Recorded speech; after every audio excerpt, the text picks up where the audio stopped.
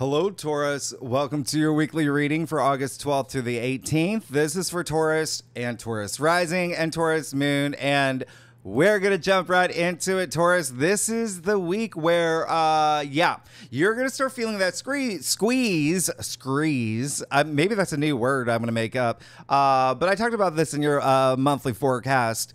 We actually kick it off on Wednesday, August 14th, before we get to that squeeze with Mars conjuncting Jupiter. This is absolutely amazing.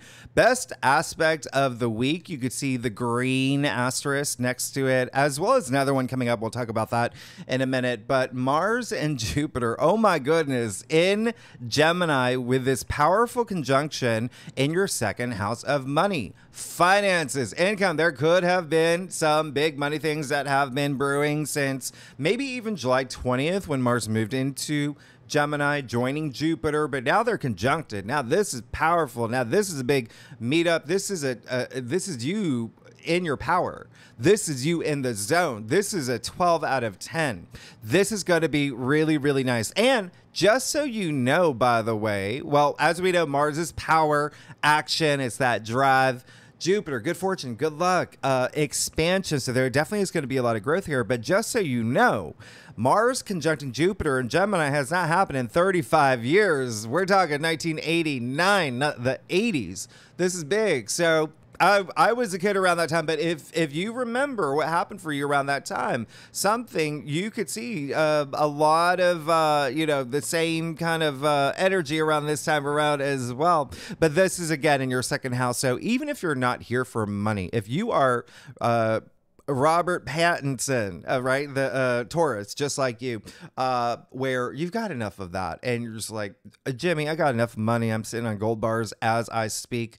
Tell me something else. Tell me something else. Well, the second house is self-worth. It's self-value. It's also material possessions. There could be things coming into your life. There could be things that are happening in your life that's bringing this huge boost of confidence. I absolutely love this. This is really you coming into your power. This is a lot of drive, a lot of courage with this type of aspect that's happening. Success will be a big theme around this time with Mars and Jupiter being in Gemini. This is you walking the walk and talking the talk. This is definitely going to be a lot of energy too. This is really amped up energy. Almost, it could be a really wild aspect for you. So really harness this energy. Use it to your advantage. It really is beginning this new cycle for you. And looking at what's going on for y'all in general, a lot of Tauruses, you may be switching things up in career, actually. So it could even be like a second income stream, or there could be something there, but just keep an eye on this aspect. It's so great, and use it to your advantage, like I said. Now, on the same day, Mercury retrogrades in Leo. As we know, Mercury is retrograde all month, but now it's moving into Leo, moving out of Virgo. So you could be returning to creative projects from the past, maybe even creative pursuits that you were thinking up in the past. Maybe you got too busy, things out of the way, and now you've got this time like, hey, I want to do this again. Maybe even hobbies. We're talking about Leo here, so yes, exes could be resurfacing. I said that in your monthly forecast. Circumstances, people from the past resurface around this time now, because it is in Leo. That is your fourth house. So even family members for you, even maybe parents, children, realtors, even significant others from the past. This is the fourth house. It's your domestic sector, foundations of your life. So just keep that in mind. Even something from the new moon, by the way, the new moon that happened in Leo on August 4th. There could be something that you're returning to around that time. If you started something around that time, just keep that in mind, all right? There may be even a sense of you, because people resurface. Like I said, people from your past resurface. It could be you getting in touch with people from your past as well. Now, the other thing is, just remember with these retrogrades, you could be settling into things. You could be reassessing things, reevaluating things in your life. It is a time where you're just maybe getting things done. The other thing is, on Thursday, August 15th, this is when we've got Mars squaring Saturn, okay? This is, as I said in your monthly forecast, big. This is big. You're going to feel it for the month. You're going to feel it for the rest of the month. It's going to be very interesting for y'all. There definitely is something here with friendships or groups you belong to where you could feel a little bit of a squeeze. Maybe there is something that's taking a little bit longer than you want. Mars and Saturn are the two malefic planets. They are being naughty. Okay, so Mars can bring a little bit of conflict, but Mars, remember, is in Gemini, very fiery right here in Gemini, an air sign. So Mars, there's a part of you that just wants to accelerate. I mean, Roadrunner style. Saturn limits and restricts. So you could have all this momentum from Mars and Jupiter and Gemini, but Saturn is saying, well, hang on. I want you to be disciplined. In fact, I'm going to chaperone you. Okay. And Saturn walks slow. So there really could be a little bit of a tug of war in terms of you moving at this pace, but Saturn is bringing that squeeze, asking you to slow down, to really just focus, and he's bringing a lesson for you to learn. That's what Saturn is. Saturn is life lessons. And it is for you to grow and for you to become stronger at the end. Remember, Saturn is giving you a test around this time. As long as you're in touch with your higher self, you're going to pass with flying colors. All right. Saturn is also karma. So Saturn rewards you. Now, Saturn is in Pisces in your 11th house. Your friendships, groups you belong to, your social network, communities that you belong to. So there really could be a restructuring here. It's also the 11th house is your hopes and wishes and dreams. So there could be something here where you feel really confident with that Mars, Jupiter energy, and then boom, Mars, Saturn is saying, wait, slow down. All right. So remember, just practice patience, and there is likely going to be some sort of restructuring with 11th house matters that I just mentioned, maybe even some pivoting, and you will definitely feel this a little bit more next week when we have Jupiter square Saturn as well. All right. And the full moon in Aquarius. So just keep that in mind. You want to, at this time, because the full moon is happening right after this week, it's happening on Monday. That's why I wrote Monday here as well, because all these aspects, starting on Sunday, you're going to feel them with Monday's aspects as well. There's got to be some things illuminated, things coming to the surface. So just take this time to weed out anything that's not meaningful in your life. All right. And just know that there is going to be likely a slowdown because we've got 4 planets retrograde, and now Saturn is offering this squeeze. Remember, Saturn is chronos, Saturn is time.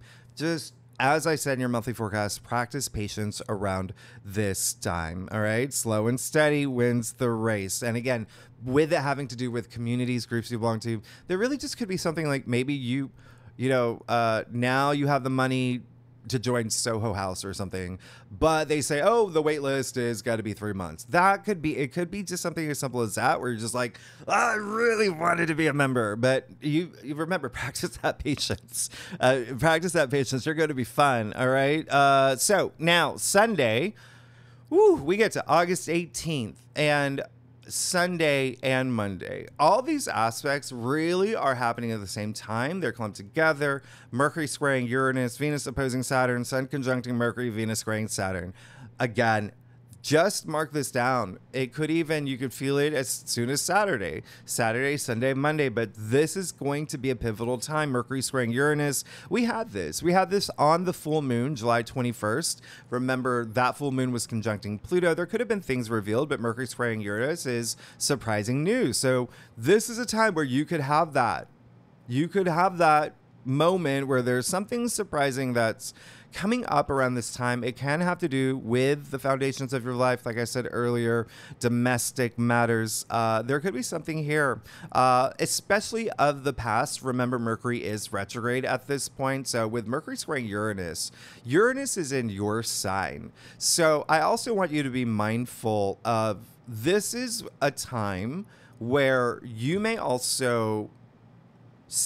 say something unexpected. You may say something surprising to someone else. So just remember, I talked about this in my last live stream. Words are powerful. Words are powerful. As above, so below. You just want to be the best reflection of yourself and always be your authentic self. Don't let anything get your goat around this time. In fact, Uranus is all about breakthrough. So use this aspect for your breakthrough, the breakthrough that you need, all right? The breakthrough that you are seeking. Now, should anything go a little sideways, well, you've got the Sun conjuncting Mercury now. So we have a Mercury Cazimi. This is absolutely amazing because it's also happening in Leo. This is a refresh. Mercury Cazimi, basically Mercury is in the heart of the Sun. So that is a powerful alignment. It is all about this refresh, this clarity, your light bulb moment. There's going to be a light bulb moment. This is that aha aspect of the week. Now, remember, Sun in Leo, confidence. There's this confidence, leadership, energy, and it could even be this dramatic aha moment that is Sun in Leo, but it brings this awareness that's really nice. Now, you see Venus is going to oppose Saturn at this time. This is your ruling planet that we're talking about. Now, Venus is in Virgo, okay? Venus is in Virgo and it's fall in your 5th house of joy, pleasure, love, relationships. Creativity is a big thing here. Venus is creativity as well. So there really is something here. Venus opposite Saturn, where it could have an impact where you could feel a squeeze and commitments. Remember, Saturn being Chronos. Saturn is all about long-term goals as well. And Saturn in Pisces is in your 11th house of your hopes and wishes and dreams. So there really could be something here in terms of feeling a delay, or maybe even feeling that you have to maybe work a little harder with Saturn's tests for something that you really want, something that your heart desires, okay? There's also something here that could have to do with love and money, but mostly creativity. Venus and Virgo in your 5th house, a lot of creative energy here. So play by Saturn's rules. Like I always say, you know, you're going to be rewarded. You are definitely going to think about when you do get rewarded, okay? Remember Saturn being karma. Just be in touch with your higher self. Think about how good it will feel when you do get rewarded. Now, Venus squaring Jupiter, very interesting. This is an interesting aspect because now you've got the 2 benefic planets in a square.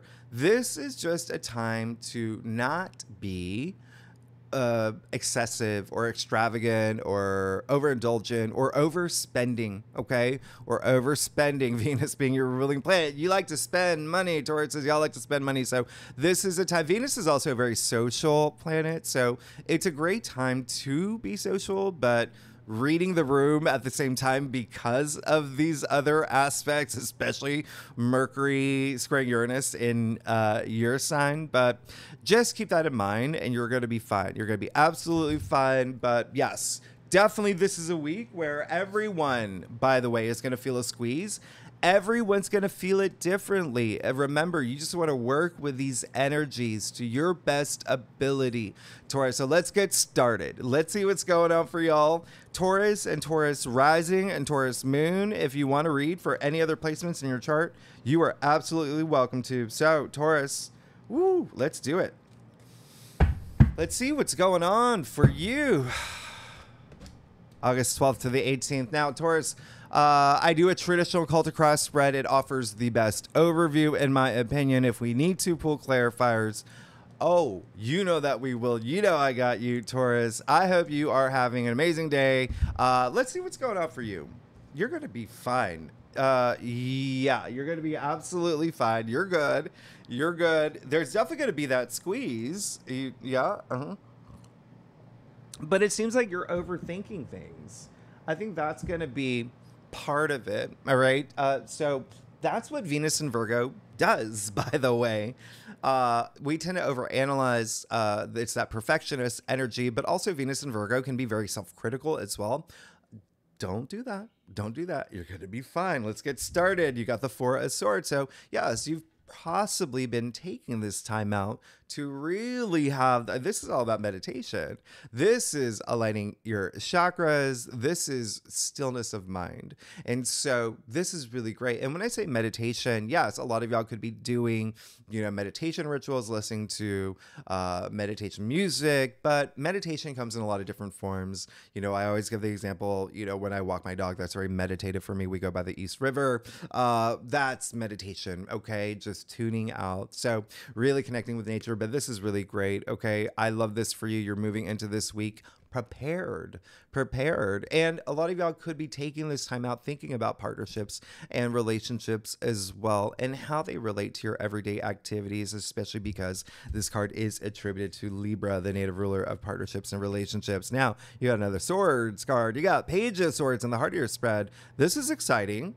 This is very nice. There could be some, you're enthusiastic. Your mind, remember, you got Mars and Jupiter in Gemini of the mind. Gemini rules the third house, all up here. Boom, boom, boom. So this is really great because that's what swords are as well. All right. It's the mental suit, communication, logic, processing, thinking, maybe even on the brink of something new. There, remember, you could have this burst of creativity, insight, even ideas, but there is a sense of you are just restless. You are ready to go. And remember, I said that before in one of your past readings. That's what Mars and Gemini is. Even with Jupiter there too, there's that restless energy, and that Mars conjuncting Jupiter in Gemini is strong. All right, it's affecting your confidence, and you're ready. He's ready. He's ready to go. All right, so really great here. There is likely a lot of conversations you might be happening this week, but your mind just really, the wheels are turning, the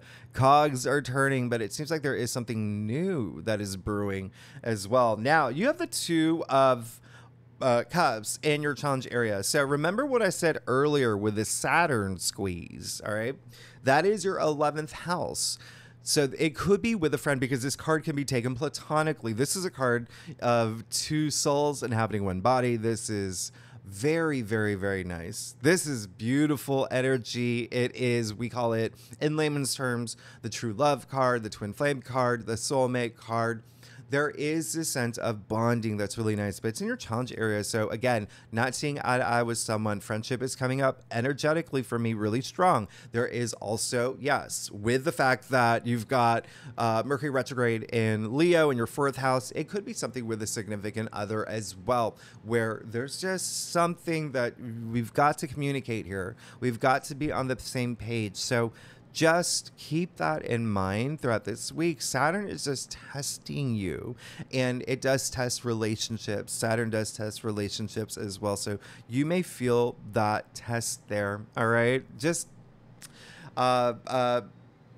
move with this energy. Be very communicative. I always say you want to be responsive, not reactive. This is going to be a week you want to work with Saturn's energies. Now, you also have the 9 of Wands in your crown. So you see that he's got gauze on his head. He's gone through it. He's gone through it, but he's not backing down.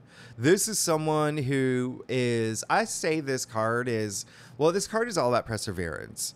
And it's really just, you've weathered some storms. You've gone through some moments, especially with your passions, maybe even career, right? With the wands, and even creativity. There could be some blockages there, but he doesn't give up. This is a guy who doesn't give up. In fact, he's standing in front of his wands, protecting his wand, saying, come on, universe, bring it to me. All right. Come on, Saturn, bring it to me. All right. I can take it. Is that all you've got? So this is really great because it is saying that you're not going to let anyone take anything away from you that you've worked hard for, especially anything that you're truly passionate about. And it does seem like you're going to be really in the zone this week too. You got the Empress, which is attributed to Venus. As I mentioned earlier, Venus is your ruler. So this is really great. You see the symbol of Venus in her stone-shaped heart. This is passion. This is passion galore. Can we say that? I don't even know why I said that. Yeah, I am filming this while Mercury is retrograde. The Empress, passion, but super conscious love, that type of passion. This is the Empress, a goddess, Aphrodite. And so this is also abundance, feeling comfortable this week. In the root of every, and a lot of sexual energy as well, by the way. Okay, that's coming through for me. And that is, the Empress as well. And there could be some moments in terms of, especially with Venus and Virgo in your 5th house. The 5th house is procreation. She is pregnant. Some of y'all may be thinking about having children. There could be something there with children involved. And it may not even be you. It could be someone in your family. But there is that sense of birth of new things as well. All right, there's this new reality being created. It is a 3-1-2 equals new reality. So there is a sense of growth and advancement here, but really, really feeling that abundance as it happens. She does hold the golden scepter here. That golden scepter creates all this abundance in her life, all this passion. It's really, really nice. This is absolutely nice. Spend time in nature. Okay, spend time in nature. You also got the Queen of Pentacles. So I love this. I mean, you're good. You're absolutely good. There is a sense of, so a big feeling of really, really, if there is any sort of disconnect this week, it could be, again, here with that, just not seeing eye to eye. You've got to communicate. Let's communicate here. There even could be feeling disconnected from somebody this week as well. So just remember just to be communicative. But there is this sense of really, really feeling strongly in your power. Okay. Empress is very powerful. And so is the Queen of Pentacles. Very, very powerful. Now, the Queen of Pentacles is someone who is very giving. You see her hands underneath the pentacle. All right. Unlike the king he's like he's owning his money. Right. So this is someone who is the richest queen. She has resources to build the world that she wants to live in, and she's also very caring for those within her orbit because she does have the resources to make their lives great as well. Remember, you've got Mars and Jupiter and Gemini in your 2nd house of finances, income. You're moving into, like, money's going to be a theme for you. Money's going to be a theme for you. And again, I love this sense of something new being created, you not giving up. Something new, again, new idea, new conversation that could be struck up this week as well. But there's this enthusiasm as you move this week. One other thing I'm going to point out, she's got the pomegranates all over her gown. Notice how comfortably she's sitting in her chair, by the way. She's very comfortable, very comfortable. You're going to feel very comfortable this week, especially when you hold on to that heart chakra and just feel that self-love as well. But you do see the rabbit. Do you see the little bunny rabbit in the corner here of the Queen of Pentacles? That is also the sense of fertility and growth as well. Things are growing in your life. Mars and Jupiter conjunction is going to be powerful for you, Taurus. Let's get to your stuff. Oh my goodness. If you like this reading, by the way, it would be great if you like, subscribe, all that fun algorithm stuff y'all love. Leave comments. Tell me what's going on. Let's talk. And I love you. I am definitely affected by Mercury retrograde, saying funny, silly things. Who says that? Let's keep going. Yeah, this is going to be this new journey that you're embarking on this week. It seems like you're going to feel this growth. You're going to feel this expansion. It is clear as day here, and you are ready. You're ready. You've got the King of Wands. So I mean, you're really, really good. There is that sense of the King of Wands, by the way, is Leo. And remember, all this Leo energy in your 4th house. So there could be some big moments in home, family, domestic sector that's happening this week where you are feeling very powerful in that area. All right, you're calling the shots. If you're here for work, by the way, he is the entrepreneur as well, but this is a very transformative king who is in not only his power but his passion as well. Speaking of what I said earlier, that restless energy, he can't sit still. Look at him leaning forward in his throne.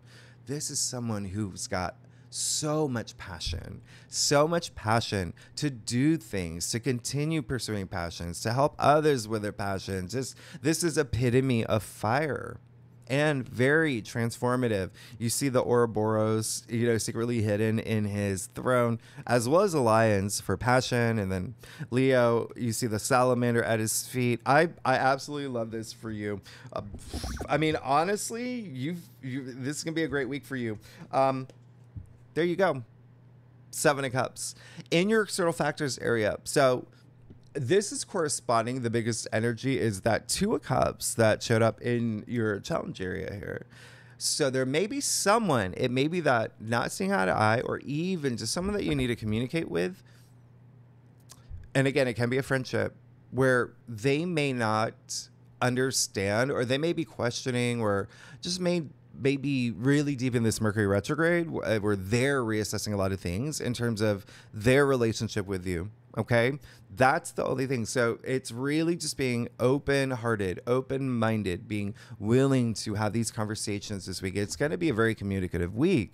I mean, Mars and Jupiter and Gemini, the sign of communication, really activated now. All right, so that's maybe something that I want you to look out for. There's another energy where it's almost like there could be this next step for you where it's really, really, really staying on your path. Staying on your path and not, letting, there's a lot of fog here, smoke and mirrors here as well. Really just knowing what you want and going for it. And when I say staying on your path, it seems like a lot of y'all will know what you want. Now, you do have the 7 of Pentacles here. This is almost affirming that. Interestingly, the 7 of Pentacles is a Taurus card. And so there is a sense of, okay, everything that I'm working hard for, I'm putting blood, sweat, and tears toward, that I'm investing in, I made it. And now I'm just going to see things grow. Now I'm going to let them grow on their own. All right. But some of y'all may come to a point where you may have this moment reassessing and saying, okay, I've come to this point. Is this it? Or do I want more? So reassess now, or even just assess. You've got the 3 of Wands in your final outcome. This is really great. There's that sense of movement. There's a sense of, I see what's out there. I've got this great view. I'm going to go for it. I say this is the green light card. This is really, really, really nice because this is the 3 of Wands. 3, as I mentioned earlier, with the Empress here, card 3, the sense of creation for you to grow and to learn and to evolve and to even develop skills and your passions coming into form. I absolutely love this for you. It's all sky here. You know what they say, the sky's the limit. And so boom, this is you ready to go, ready to move forward, because there is a sense of moving forward. There's something new activated this week. And it really could be this, even the way that you're seeing something could shift this week. But it looks like you're really going to handle these Saturn aspect really well. Again, the biggest thing with Saturn, with these squares, okay, even with what else is with Venus opposing Saturn as well. Anyway, next week Jupiter's going to be squaring Saturn. Again, that is your 11th house, your social network groups you belong to, communities even, right? So as you can see, the 2 of Cups, there's just someone else involved here. But there is going to be this sense of just you, a lot of growth, a lot happening for you. How much time do we have? You want a clarifier? I'm going to do the 7 of Cups. Oh, Queen of Swords. Great. You've got these 2 queens here. Really love that. Queen of Swords. This is someone who just seeks fairness and everything. All right. So someone who could be, and also, she's a big decision maker, and she does have a lot of power and authority, but she is honest with herself. No one can hide anything from her. Okay. She's the Queen of Swords. But this is someone who is seeking true perception, but this is great with the 7 of of Cups. So cutting through that fog. There may even be a third party involved if there is just not seeing eye to eye with someone. And again, it can have to do with anything with your 11th house, with the fact that we do have that full moon in Aquarius coming up, with all these placements and aspects falling over the full moon in Aquarius, which is happening on Monday. So you may feel the effects of the full moon a few days before. That is your 10th house of career. So there could be something here with career as well. It could be not seeing eye to eye with a boss or a colleague, or there may be something here, but just go with what your heart desires, what you feel deep down in your bones. There's some new things happening for you. You're coming into this abundance, but there may be someone here who is kind of like, you know, the middleman with the Queen of Swords, but it also could be someone who you have a conversation with, and it brings that clarity that you need. All right. So with that said, thanks so much, Taurus. If you like this reading, it would be great if you like, subscribe, leave comments. Let me know what's going on. Tell me what's going on. I'm excited for y'all, for this expansion and this growth, and you going to do a lot of self-discovery. And that's really, really, this is great. Now, next week, yes, we will talk more about the full moon in Aquarius and Jupiter squaring Saturn, which again, you may feel over this weekend with all these other aspects. Anyway, y'all are amazing. Thanks so much. I will see you next week. Bye-bye.